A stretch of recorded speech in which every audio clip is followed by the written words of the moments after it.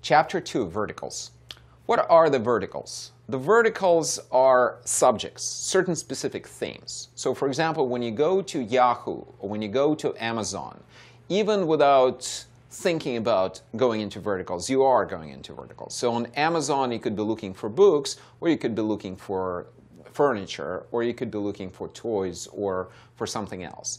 Something very specific within your product, within your service, some sort of a subdivision, some sort of a department of things is a vertical. Why is it important to have verticals? Because people interested in a specific vertical, customers interested in something that is relevant to them. For example, people coming to Amazon who are interested in SLR cameras. They're really interested in other people talking about SLR cameras, knowing stuff about SLR cameras. They might be completely uninterested in people talking about toys or people talking about recent movies.